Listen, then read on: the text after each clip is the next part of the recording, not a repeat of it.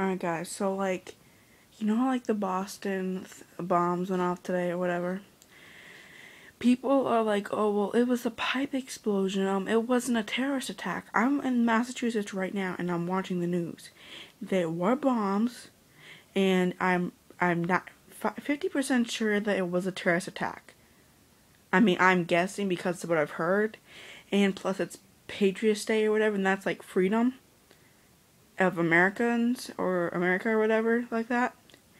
And if they're terrorists, they would probably do that because it's the freedom of it or whatever like that. Connection there. But anyway, they were bombs. There were bombs. There were 3. There were 2 people that died and about 100 severely injured with really bad wounds and stuff.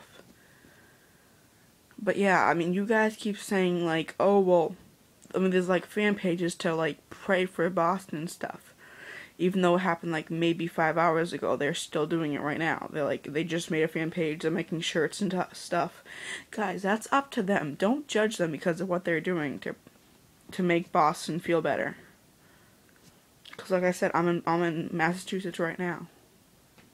So like, yeah.